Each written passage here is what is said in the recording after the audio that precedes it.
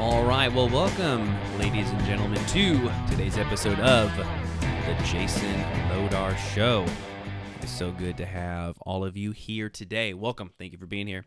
So for today's episode, I wanted to talk about three primary topics. Number one, the push for diversity within classical Christian education, specifically diversity within curriculum and diversity within the canon of the Western tradition, so the great books of the West.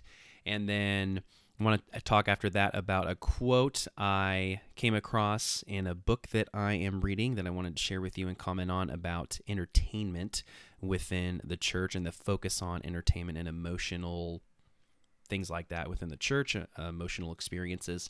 And then lastly, I want to read you something I wrote about a Gospel Coalition article about Taylor Swift. So with that being said, let's jump right into it and talk about the push for diversity within classical Christian education. So one of the battles that's been raging the past year or so regarding or within classical Christian educational circles is diversity of curriculum and diversity of the great books tradition and the canon of the Western tradition. And the idea is that the canon of the great books and many curriculum various curriculum that classical Christian homeschoolers and schools use are too Eurocentric, too male, and too white. So the call is for diversification to make it more female, more black, more Hispanic, more whatever, more and less European in its scope.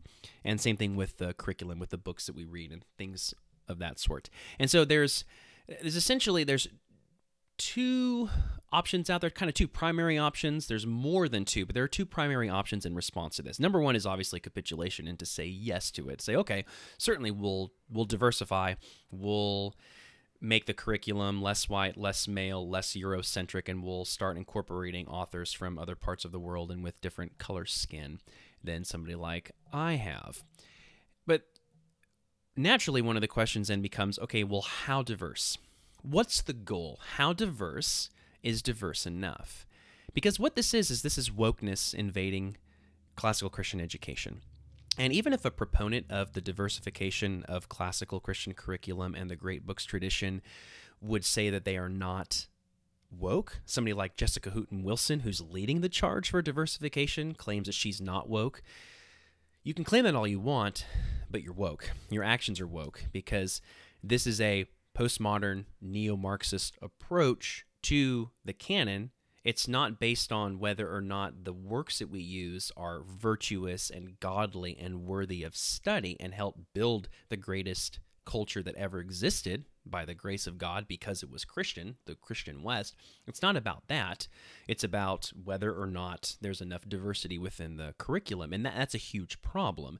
It takes focus away from what I would say is the primary purpose of education, certainly of a classical Christian education, which is the passing on of the Christian West, that culture, that heritage, to the next generation. And that's what happened for so long, and that's what built up the greatness of the West as it started with the Greeks and then moved to the Romans and then moved to Christian Europe and has spread its influence, Christianity certainly, across the entire globe. And so we want to pass on that tradition, but diversity, calls for diversity, essentially it's affirmative action for the Great Books program.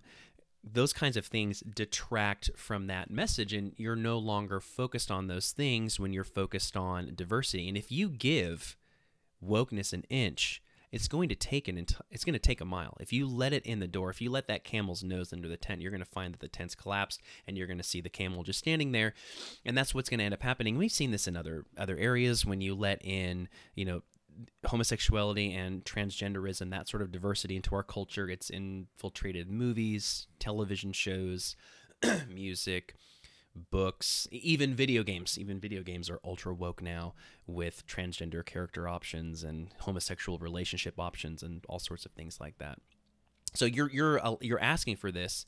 It seems so sweet and innocent to many people, but it's not. It's not sweet and innocent when you play the diversity game.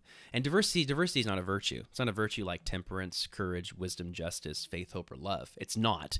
It's not something that's virtuous. So it's not as if you're trying to put something in diversity that's going to add to what's going on, or is a legitimate substitute for other educational goals, you're not. You're bringing in something that's just a poison and that just kills and destroys everything true, good, and beautiful that it touches. So that's one response, is to say yes to it. You can also just say, one of kind of two other responses you can do here. One thing you can do is you can reject it, and it's just with a simple no, without much of a qualification. So you should diversify your curriculum. We should diversify the great books tradition. We should put in more minorities. Well, I think I kind of already touched upon this, but again, where does it end? What's the goal? When is it enough blacks? What about Asians? And which Asians? The Chinese tradition, the Japanese tradition, the Korean tradition, the Black American tradition, the Black African tradition, the Latin American tradition, Mexican authors, Guatemalan authors. Who are we talking about? Latin America, so Central American or South American. When are you diverse enough? What's the goal? When does it end? And you can just say no to that. No, I'm not going to do that. What I'm going to focus on instead is passing on the culture and this tradition of the Christian West onto the next generation. That's going to be my focus. Diversity is not a virtue. It's a massive distraction and it's a poison, so I said no to it. You can also essentially say, I don't care. So I'll use myself as an example. So one of my classes that I teach is a great books class to seniors, and every single one of the books we read, except for one, is authored by a man. We read Jane Austen's Pride and Prejudice. And every single one of the books we read, except for one, is authored by a white person, with that exception being the Book of Deuteronomy, which was authored by Moses. Pretty sure Moses wasn't white. Pretty sure he was a dark-skinned, Middle Eastern-looking man. Any anthropologists out there, feel free to correct me. But if somebody were to say, your curriculum's too white and too male, my response would be, I do not care. What I do care about is passing on the tradition and cultural heritage of the Christian West onto the next generation. I do not care about diversity checklists. I do not care about diversifying my curriculum. I do not care about bending over backwards to try to find authors from other countries and with different skin colors, because we already have a corpus and a curriculum and a tradition that's excellent, that's great, that's virtuous, that has built up phenomenal culture and civilization after culture and after civilization. And I'm going to continue to focus on those things rather than these woke distractions that will end up derailing, the classical Christian movement. So that was the first one, wokeness and diversity within classical Christian education. Just say no to it. And the second thing I want to touch upon is a quote from this book right here, Postmodern Times by Gene Edward Veith, the book that I've been reading for, goodness gracious, months now. Just keep getting distracted by other books. But I'm actually almost done with it. I think I'm really towards the end, but I was looking over it and I came across this quote I highlighted in the middle of the book, and here's what it says. I found this fascinating, so I'm going to read it and then provide some of my own comments on it. Our tendency in the postmodern age is to evaluate everything in terms of its entertainment value. Judging a worship service according to how entertaining it is misses the point. Choosing a church because we like the music or because the preacher tells funny jokes is dangerous. So Veith is completely correct with his analysis. First thing I want to comment on is where he says, judging a worship service according to how entertaining it is misses the point. He's completely correct. So I don't often agree with Rick Warren, but one thing that I agree with him about is the opening line to his book, Purpose-Driven Life. The opening line to that book is, it's not about you. And I would echo that same sentiment here. Worship service is not about you. Sunday morning is not about you. It's about worshiping the holy triune God, the King of glory. That's what it's about. It's about coming together with the saints, reciting the scriptures together, confessing sin together out loud, singing songs, hymns, or psalms and hymns and spiritual songs to a glorious and mighty God together as a congregation, not listening to a worship pastor in skinny jeans with a band that's playing music louder than the congregation is singing with smoke machines and things like that. It's not about listening to a pastor give a feel-good TED Talk for 15 to 20 minutes because it capitulates to your ever-shrinking attention span. It's about listening to a preacher rightly divide the word of God and teach sound doctrine. It's about taking communion, witnessing baptisms. That's what Sunday mornings are about. They're not about you. They're not about how you feel. And they're certainly not about you being entertained. It's a sacred place where you come to meet a holy God on his terms, not on your feelings and your desires to be entertained. The next thing that Veith writes in here that I want to comment on, choosing a church because we like the music or because the preacher tells funny jokes is dangerous. Yeah, he's right. And what this reminds me of is the old saying, what you save them with is what you save them to. So if you save somebody with a rock and worship band that sounds like they just got off the stage at the K-Love Music Awards, and a pastor who treats Sunday morning sermons like stand-up comedy routines or like a TED Talk, then you're going to win them to that expectation. They're going to expect that from their pastor all the time, from all pastors, and they're going to expect that sort of a musical worship experience. And if they lose that, then you end up losing them, and they're never going to dive into more sacred, meatier, deeper, more mature elements of Sunday morning worship if they're being fed this non-fat milk version of a Sunday morning all the time with a worship band that sounds like it's played on top 40 Christian radio, and a pastor who's interested in making sure people walk away from church feeling good rather than feeling convicted and wanting to confess sin and wanting to live as better Christians because the word of God cut deep to their heart.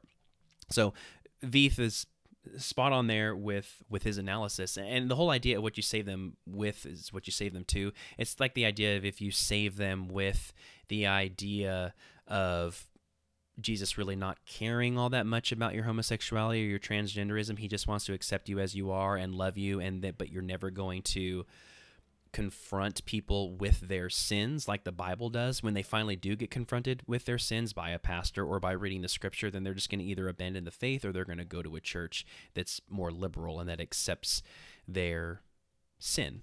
They call it a lifestyle, but accepts their sin. So that's the issue with that, and that's some of the things that Veith is hitting on there in his book, and just a couple of the thoughts and comments that I wanted to have on it, or that I had on it. So the last thing is an article from the Gospel Coalition that I would like to read you something that I wrote about it. So let's get right into it.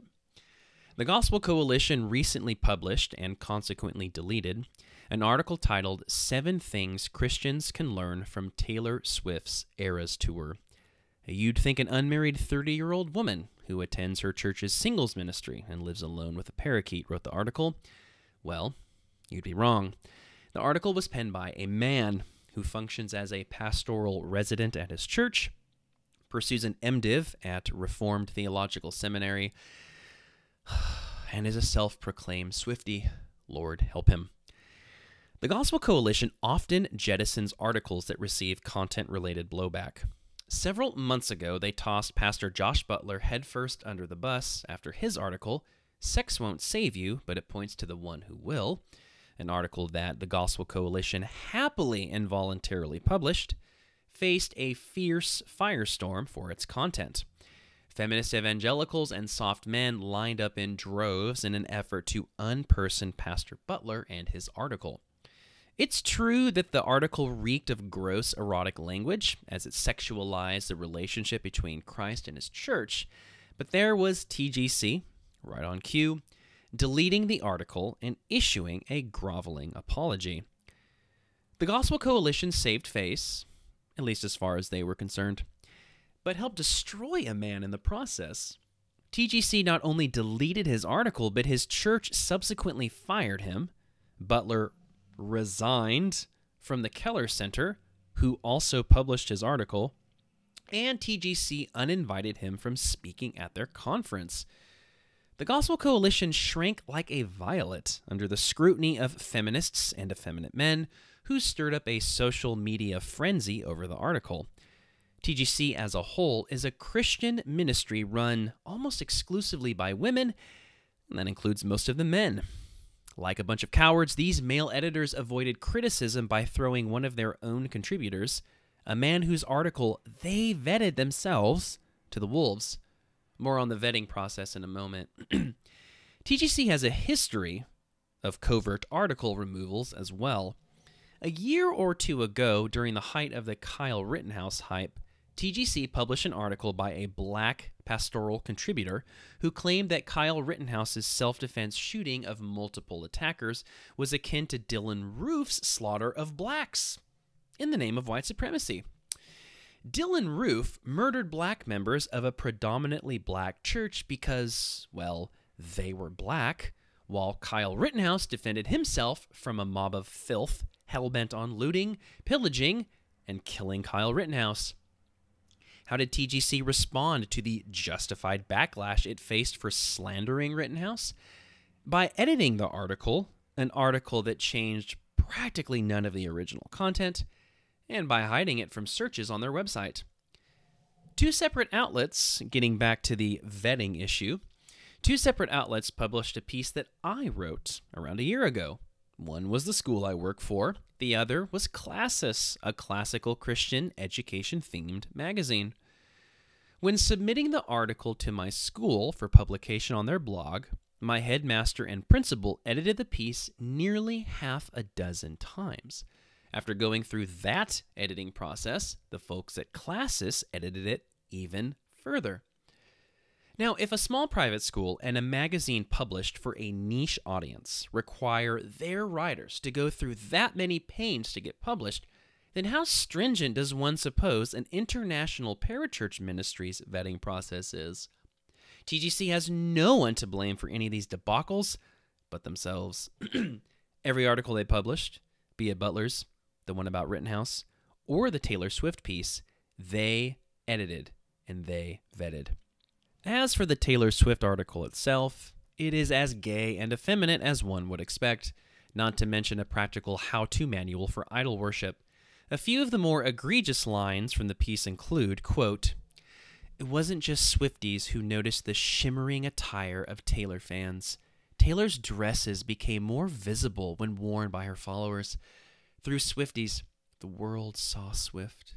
One of the great joys and privileges given to Christians is to put on Christ, to put his sparkling attributes on display to a watching world. We were created to shimmer as jewels on the crown of Christ's head. Each era's show begins with a climactic unveiling of Taylor Swift from beneath a giant canvas of pink petals. The roar of the Chicago crowd when Taylor was unveiled was deafening. One of my friends reflected on this moment. When Taylor was revealed, her appearance seemed flawless. I had high expectations, but when the petals came off, I wasn't disappointed. Somehow, she was more beautiful than I imagined." End quote. Remember, a man wrote this. Let us continue on. Quote, "It's hard to explain what I felt when I woke up the morning after seeing Taylor Swift. The best way I can describe it is sad joy. For all the happy anticipation leading up to the show, the sorrowful realization that it was over tainted my joy. For many, that sorrow started earlier. A friend said, it felt like the experience was ending the moment I woke up the day of the concert. My joy was ending as it was starting. She said this pain continued into the show itself. As joyous as it was to see Taylor, we all grieved as we celebrated because we knew the joy would soon be gone." End quote. Well, choose this day whom you will emulate, whether it be the homosexual adjacent contributors to the Gospel Coalition or the organization's cowardly editors. As for me and my house, we will serve the masculine and courageous King of Glory, Jesus the Christ. Well, thank you all so very much for swinging by and checking out today's episode. Apparently my son just crawled in here and is down on the floor hanging out. I hope you enjoyed it. I truly appreciate every single one of you that stopped by and watched the episode, give it a thumbs up, leave a comment. It means a lot to me. If you could continue to do things like that, it would continue to mean a lot to me. Well, have a happy Thanksgiving. It's just a few days away. And Lord willing, we will catch you next Monday for the next episode of the Jason Modar Show. God bless you guys.